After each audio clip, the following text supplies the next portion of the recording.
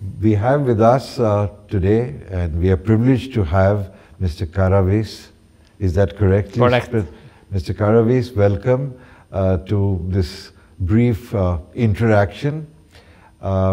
You have been a sort of a major supporter, and indeed it says strategic sponsor. So your bank, Eurobank, has been a strategic sponsor for Horasis. I know you're the leading bank over here and one of the premier banks in Europe. But it will be nice to get your thoughts on how you see Greece and India working together for mutual benefit in business and other areas. So can I have your first response on this, please? Rajiv, thank you very much for this question. Indeed, we are excited to be the strategic sponsor of today's event, Horasis India in Athens 2024. And as a bank, we're working to see how we can improve the business relationships between Greece and India. Back in October of 2023, your Prime Minister, Mr. Monti, visited Athens, and as a follow-up to that, the Greek Prime Minister visited Delhi in February of 2024. And therefore, there is a political will and wish to increase the business ties between the two countries. So there are different areas in which the two countries could work together, but I would like to focus on networks, and networks for the flow of goods, networks for the flow of data, and networks for the corporate flows. And let me elaborate what I mean with each of them. Everybody is familiar with IMEC, the India, Middle East, Europe corridor. And this is a corridor for the flow of goods. Greece could play an important role in this idea, in this corridor, as it is in the end of the corridor, and could add a lot of value with the ports that Greece has in the Mediterranean. It is not only Piraeus port, but there exists also the Salonika port, the port of Volos, and so on and so forth. Ports are important, but logistics comes next to the ports. This is a sector of the Greek economy that is growing very nicely. We see investments, and therefore logistics will support the flow of goods between India and Greece. So this is number one. Number two is the flow of data, which nowadays maybe is even more important than the flow of goods. So in parallel with the idea of IMEC, there is another sort of corridor or cable for the transfer of data all the way from Singapore to India, to Middle East, Israel, and then to Med. And this is the EMC, the East to Med corridor. There are two branches on this corridor, the West branch and the East branch. The West, from Saudi Arabia to Med, is under construction, and Greece participates in this corridor through one of the major Greek energy companies, PPC. There are discussions about the development of the east part of EMC, and it would be very nice if any of the major Indian companies, either in the sector of energy or the sector of telecoms, participates in this joint venture. So this could be certainly areas of collaboration where an Indian partner comes and invests and get involved with the project. But as a bank, you are present in so many European countries. It'll be nice to know two things. A, when are you planning to come to India with a rep or branch or any sort of physical presence, point number one. And point number two, how will you use that base of yours in India to help promote collaborations, be they financial or be they technology or in any other areas, in terms of bringing people together, bringing business together, bringing joint ventures together, bringing trade or increasing trade flows. Okay, so this question brings me to the third network that I had in mind. So the first was about the flow of goods, the second about the flow of data, the third is about the corporate flows. Although there are a lot of opportunities in India as we speak, I think more and more large Indian companies are thinking to doing business in the EU, in Europe.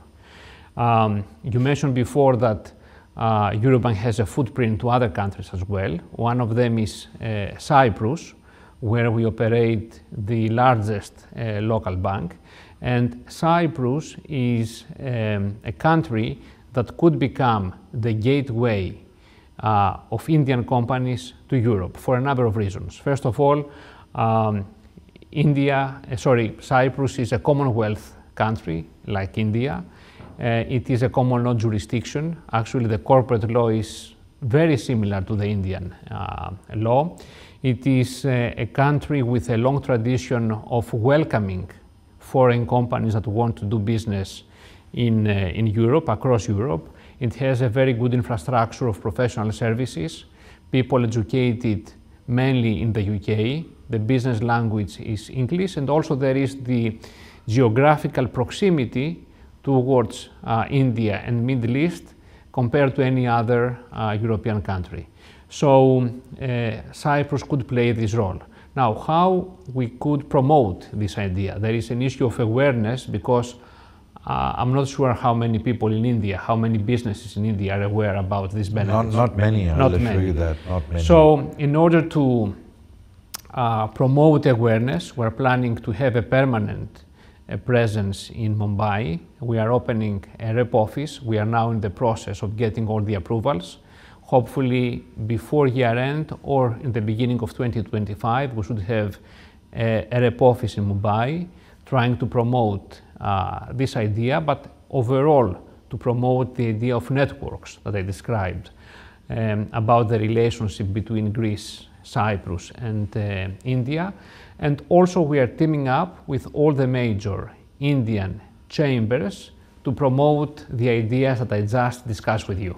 Wonderful, wonderful. Well, we wait to welcome you very warmly in India, and I'm sure Eurobank will do a lot and act as a strong catalyst for developing growth and collaborations between our two countries. Perhaps one last closing question would be, which areas do you feel promise or have the greatest promise for successful collaboration between our two countries? Effectively, it is the areas that I already mentioned. So Greece has a very strong industry in shipping. It's one of the major countries globally. Shipping is one area where the two countries could collaborate. The Greek ports could be a destination for the Indian goods, coming either through IMEC or even through the Red Sea and the Suez Canal. Logistics is another area. For the flow of data, data houses is another sector of the Greek economy that is growing fast. So these are areas where we can work together. Another area which I'd like to have your views, you know, Indians are spending this year $20 billion in overseas tourism. That is Indians going overseas.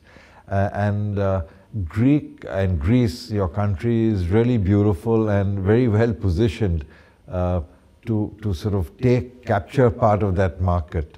So $20 billion is a good market, and a lot of that comes to Europe in any case. So I think maybe perhaps that could be also done through a proper focus of hotel-to-hotel cooperation, travel agents to travel agents cooperation, and indeed ultimately having direct connectivity through airlines. That's the fastest corridor. We're talking of corridors, but... Rajiv, you are perfectly right. The Greek tourism industry is world class. Yes.